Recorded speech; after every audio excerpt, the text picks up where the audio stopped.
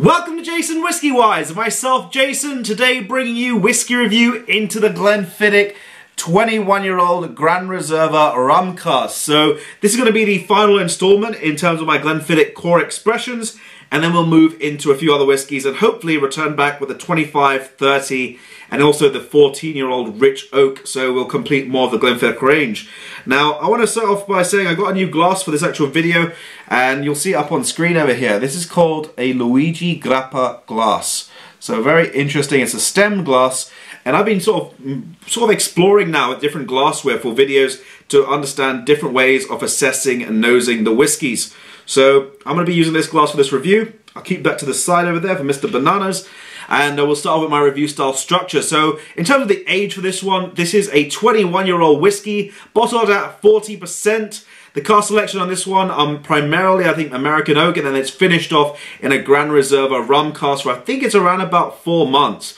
Now in terms of overall, the actual distillery is the Glenfiddich Distillery, which you'll see over there. It's actually owned by the company William Grant and Sons, and they are located in Speyside, Scotland, and specifically Dufftown. So if you go and pay them a visit, you can actually visit the sister distillery, Balvenie, and I believe Kinninby is not for visiting at the moment. Now in terms of the price on that bottle over there, it's around about £135. It is a 70cl, as it is one of the sort of the core, but the older expressions in the core range. Now it does come in two different colours. The older box, which you'll see over here, is a brownish sort of red looking box, and that one's now been discontinued, and they've worked themselves into now an orange box, so a much more fluorescent orange and a bit more vibrant to really sort of give off the image of that tropical notes that come out from the rum cask, being the Caribbean Gran Reserva Rum Cask. Now in terms of exclusivity, it is not exclusive, it is available everywhere. And in terms of the caramel colouring, I don't believe there is any caramel colouring in this one, but it is at 40%, so I can't really judge it off the back straight away on that. But anyway, if I do hold it up to the screen, I will let you guys judge the colour at home. It does have a sort of nice healthy glow in terms of that amber, so it does have a nice sort of sunbursty character to it. But on that note, let's begin by using this new glass and assessing the nose, into the nose.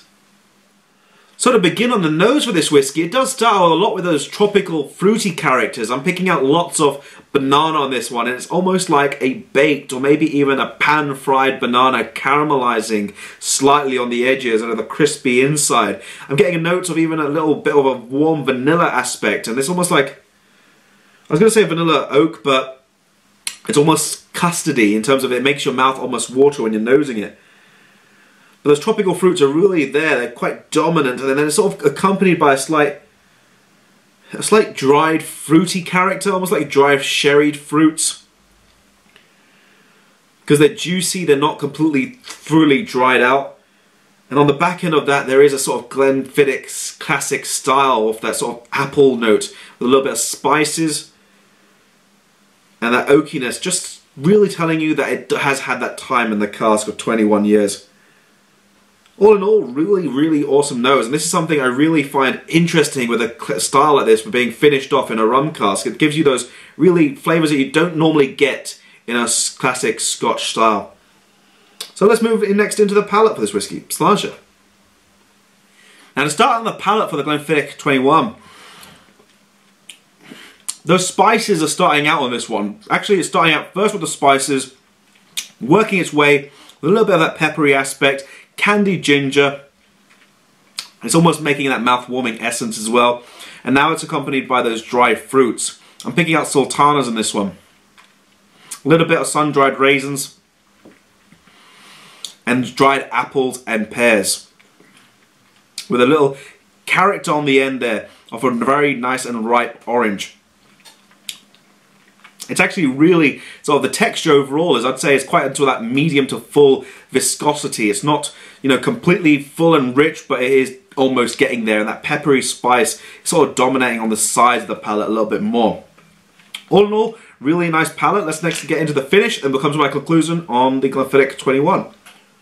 So now working my way into the finish of this whiskey, it does have, what I'd say is a full length in the finish.